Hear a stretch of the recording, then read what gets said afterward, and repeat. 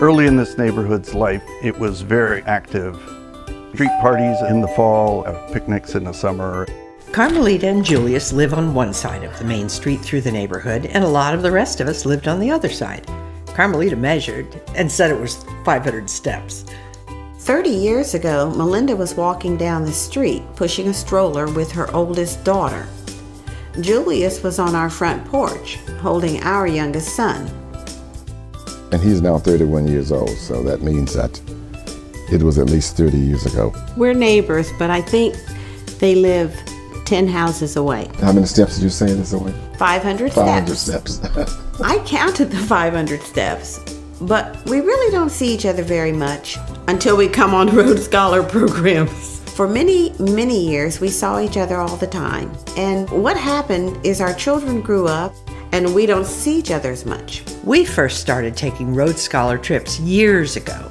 We knew Carmelita and Julius liked to travel, so we would keep telling them, you ought to come on one of these trips. We share a common interest in the history of all the different parts of the United States. In our laundry room, I have the United States that has got little pinpoints wherever we've gone. She and John had been traveling with Rhodes Scholar. One day she called me and said, John and I are going to Nashville. How about you and Julius join us? Okay, we'll try it. And we met them there. It was wonderful.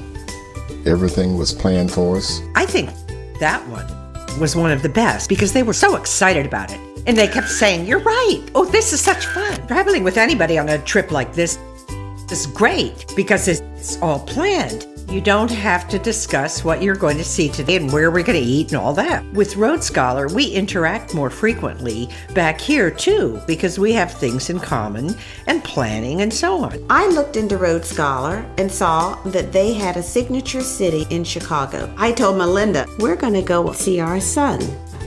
And she said, well, John and I are going to join you. So that's what they did. And the next year, again, I said, Melinda, we're going to Minneapolis. And she said, John and I will join you. Carmelita's funny, a lot of fun, and someone with integrity and good values. On top of that, we never run out of stuff to talk about, and we never run out of stuff to laugh about. I have a towel in my kitchen, and it says that good friends are like stars. You don't always see them, but you know they're always there.